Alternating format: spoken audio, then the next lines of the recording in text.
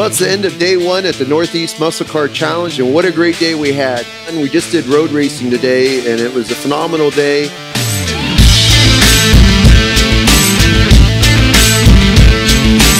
This event attracts a lot of the people that we trust, people that care about their vehicles, care about others, and it's more about friendships than the competition. And so we really trust this event for ourselves, our kids, our vehicles.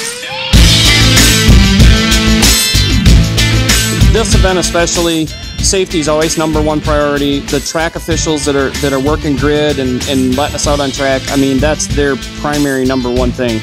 Especially with the new drivers. They offer up driving instructors that are more than willing to hop in your car if you don't know the track or if you've never been on a road course before. It's an excellent opportunity. If you don't take advantage of it, you definitely should. Bob requires long sleeves, long pants, and a current helmet rating. So most of the racers go above and beyond that, though. So many of us wear Hans devices and full fire suits, Nomex shoes, Nomex gloves, and you know, maybe the latest and greatest helmets. So I can see in the road course that people are taking it very, very, very seriously. And if you were to have an unfortunate incident, you would probably end up okay.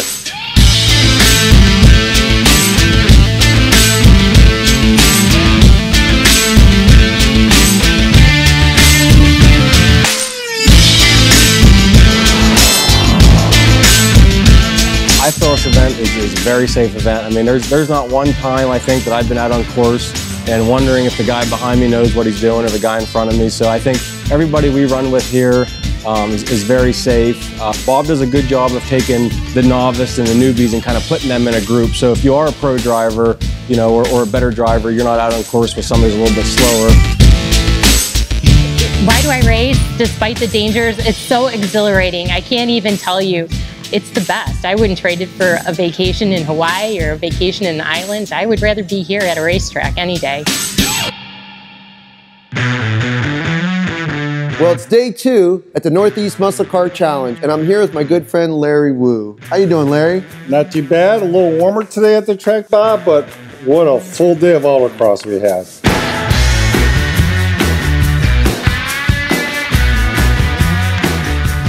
You know, you really can't put on an event like this without some great sponsors. And I just want to mention BFG even sponsored our steak dinner last night. And those steaks were phenomenal.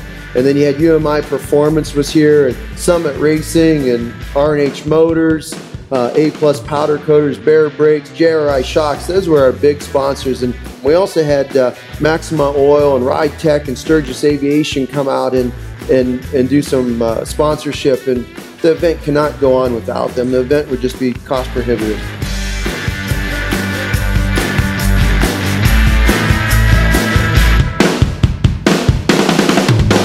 Bear Brakes likes to come to the Northeast Musclecar Challenge to give good feedback, meet potential customers. We have customers that have our brakes that are willing to give rides to potential customers, and that gives us a good return on our investment. As UMI grows, we look for cool events to do and events that have a good return on investment. And we found a really good return on investment with the Northeast Musclecar Challenge. So a really neat thing is R&H Motors, Larry Wu, is a sponsor. And I don't know how much return he gets from it, but he does it because he loves it.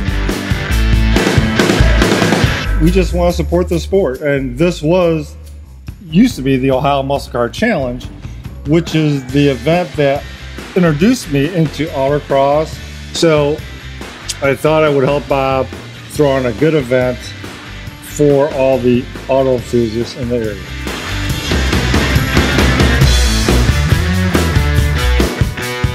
We have sponsors here that really care about the racing part of it. They give a lot to the community. They're not just a sponsor, they come out and they race with us. Yeah. It's great.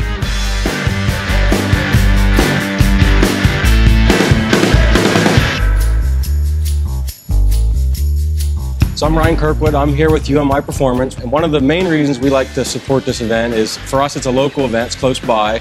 the people running a Bob's event always seem loyal. So if they can purchase something from you or wear your apparel, wear your swag, wear your hat, they seem to do it. It's just a great bunch of people.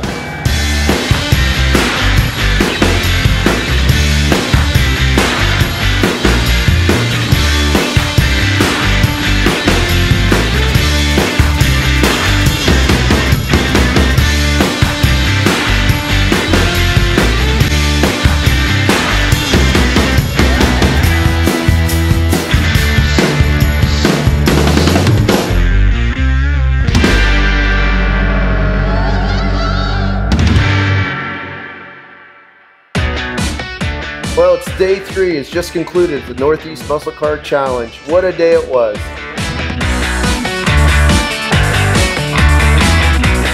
I feel very honored to be part of the women in the pro touring community because we are a small group, and I feel like we're perhaps maybe opening the doors for young girls to maybe see the things that we've done and start experiencing this, because yeah, it's a wonderful community. Women driving in this sport, it's grown. So I have been running for about 5 years. When I first started, Linda was the only one that I knew. I think guys see us with our husbands doing this and are more encouraged, and the women that are sitting on the sidelines at this event, chances are they're going to be running next event. It makes them more comfortable. So the more that are in the sport, the more join the sport.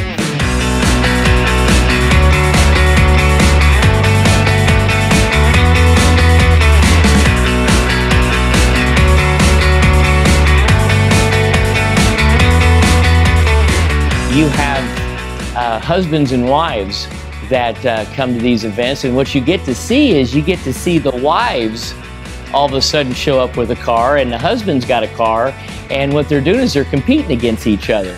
And then what they do is they invite their friends, and then the next thing you know, there's another girl and another guy, and then you get more women involved, and we all love to see a good mixture.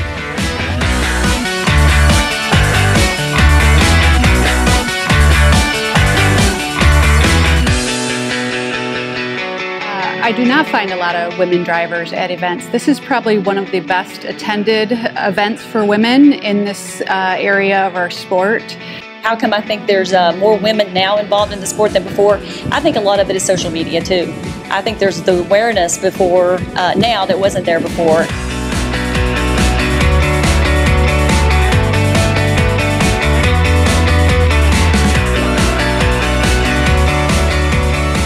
The thing that got me hooked in this sport was my husband. He had gone to a couple races, he had participated in one, and he's like, "You've got to do this, you're gonna love it." I got done with that first run and I wouldn't give him the car back. It was just instantaneous, fell in love, total addiction to this sport.